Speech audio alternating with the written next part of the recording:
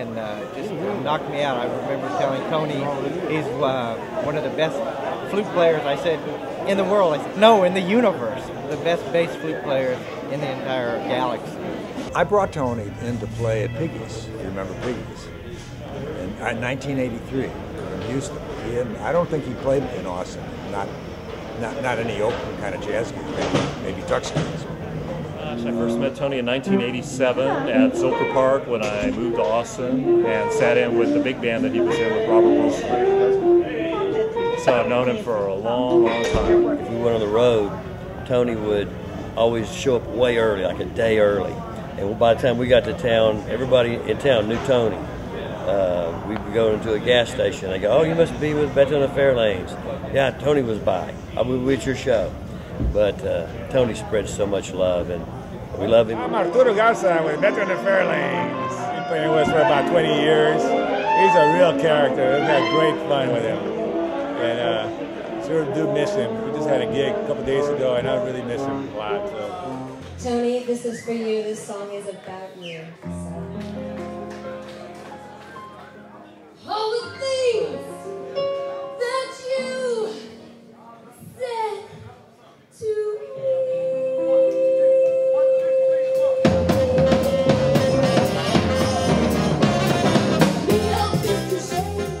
Yeah, from Ray. I was out with Ray Charles from the late 70s until the late 80s, and I moved back to Austin in 1988, and that's when I met Tony.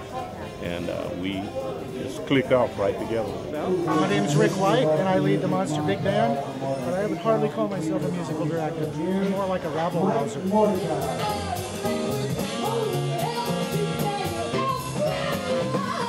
The summer of 1990 when I first moved to Austin and was asking around about big bands and who should I go here.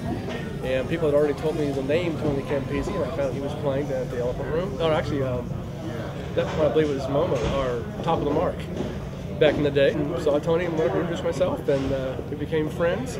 And I was able to start sitting with the band shortly after that, and became a full-time member for about the next 15, 16 years or so, playing the Berry Book and writing charts and conducting every now and then, and all that kind of stuff. So Tony's been.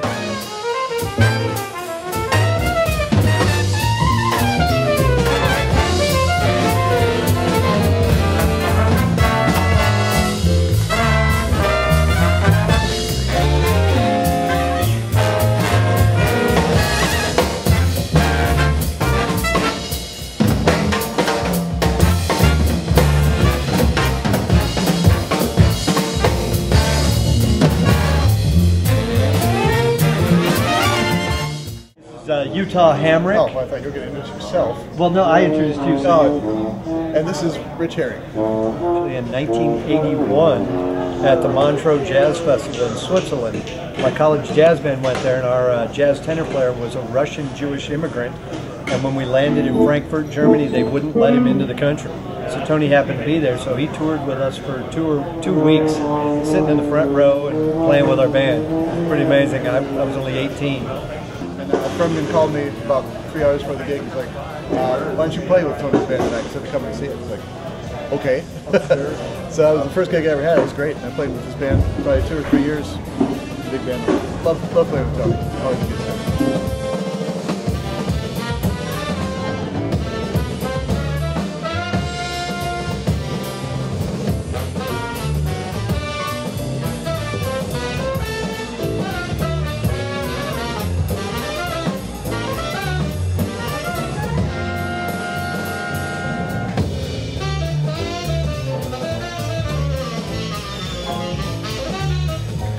My name's Freddie Mendoza, and I first met Tony Campise probably in 1988, and I was a student at the University of Texas at Austin, and would go see him play at various places around town, and actually started to maybe sit in with him probably in 1990, around that time, and I've been playing with him, gosh, ever since, pretty much, especially at Monday night jam sessions and as a member of the Tony Campise band. But, so yeah, I've known him for a long time.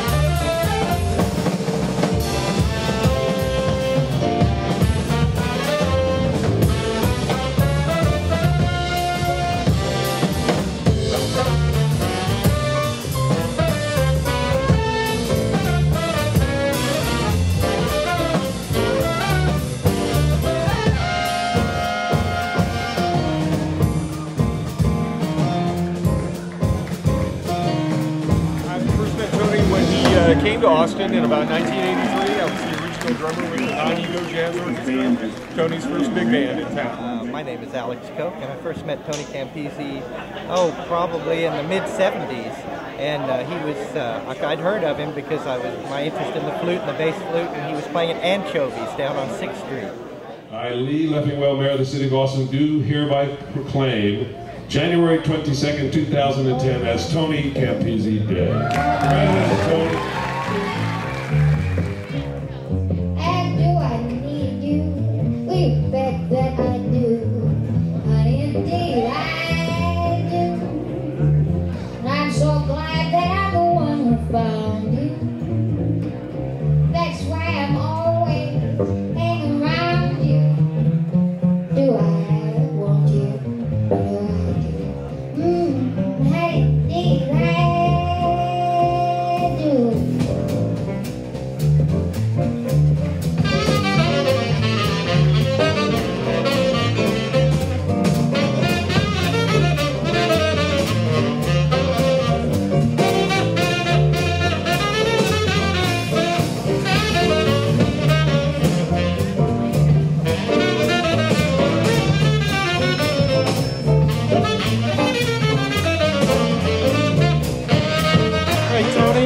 We're praying for you, and I just want to thank you for my first pop at a professional big band, and it was in your big band. Thank you.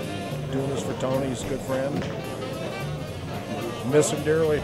Tony's been a dear friend and a mentor, and one of those guiding light kind of people in your life. Very happy to have that experience. I've known Tony for, well, quite a while, I guess. We always click one way or another. We need to help him. He's helped us plenty.